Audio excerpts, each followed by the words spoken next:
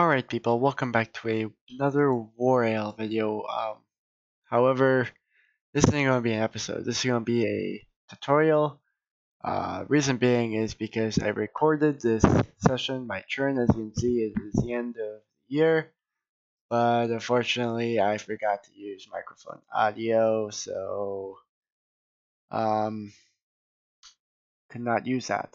So instead, I'm just going to give you a summary of what happened. Basically, I raised this entire peninsula right here. Next guy should take over these next 3 goblin sites and keep on expanding. The reason why we want to do that is so we can get more war animals like bears and elephants and stuff. Because the elves only come once a year. However, it is spring, so when you get on, whoever the next person may be, remember to trade with the elves, and when you trade with the elves, give them a surplus of goods. Maybe even offer them some stuff, because the next time they'll come back, they'll bring more stuff if they're pleased with the trading. Besides that, I also made some more steel armor, like a bunch of it, a surplus of it.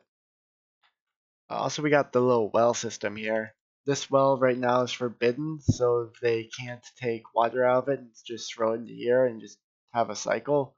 They have to take it from the underground water source. So all that I need you to do is I need you to, first off,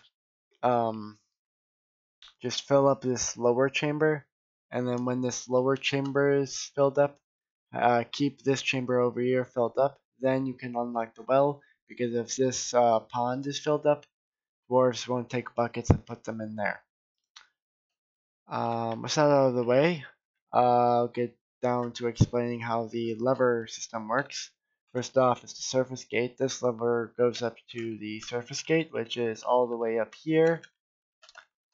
And it just simply goes right here to this one right here. And closing this locks up the entire fortress unless this one is open. This is the second surface gate, which goes to a lever right here. Next up is the cavern pillar gate, which just goes all the way down here. And somewhere around, I think I missed it, right over here. It ties into this one. After that is this one right here, which was the third cave access. That one just simply goes to right here. Next up is the fungi access bridge. I don't know which one that goes to. This goes to the minecart sumper, which is up here.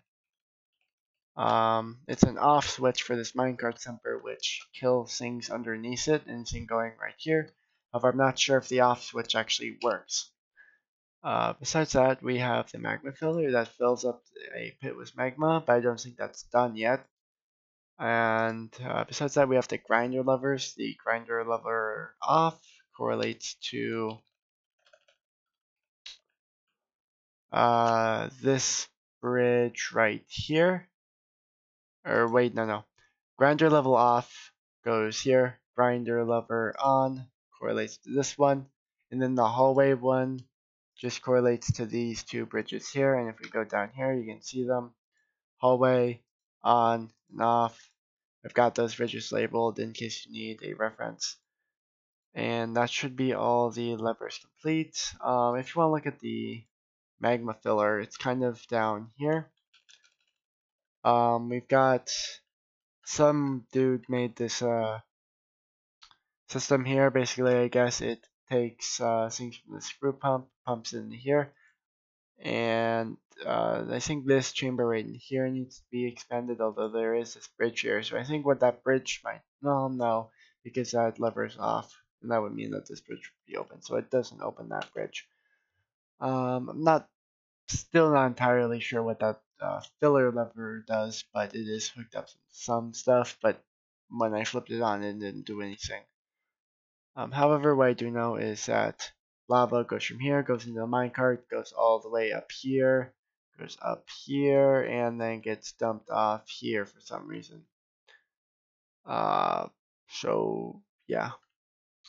Obviously this is going to be like like just the first video. There will be an updated video once, more mechanisms are added, more complication, more contraptions.